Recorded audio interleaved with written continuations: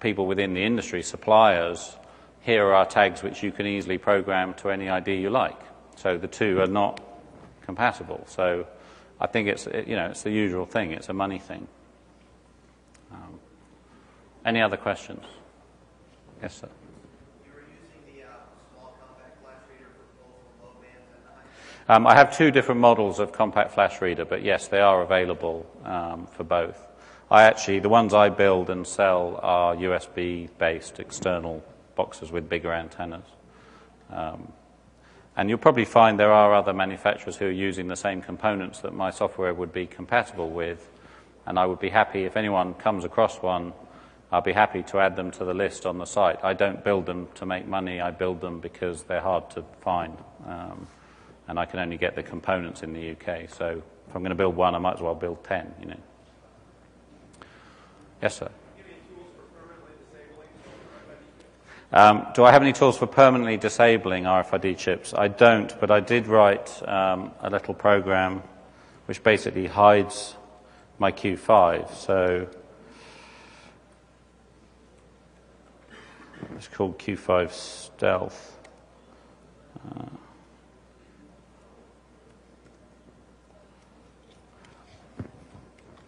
Wrong tag.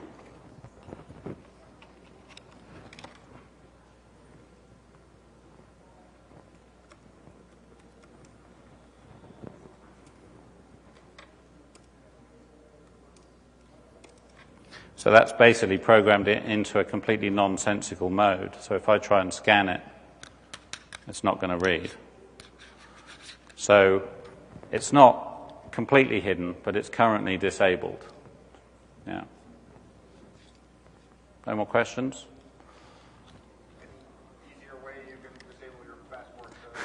Is there any easier way you can disable your passport chip? Or permanently disable it? Yeah. You can whack it in a microwave. That causes a little bubble, which is probably will be spotted as you cross the border. Having a broken chip should not stop you crossing the border. It actually says that in the standard. However, and probably what will happen is they'll replace it the first time. If they catch you doing it a second time, they might start to get suspicious, and you'll have to pay to replace it yourself. And third time, they may take further action. Passport doesn't belong to you generally; it belongs to the state. I've heard a sharp rap with the heel of a shoe works quite well. Alternatively, the tinfoil hat brigade got this one right. You can just wrap it up in tinfoil, and it'll be fine. Okay, I think we'll wrap it up there. So, thank you.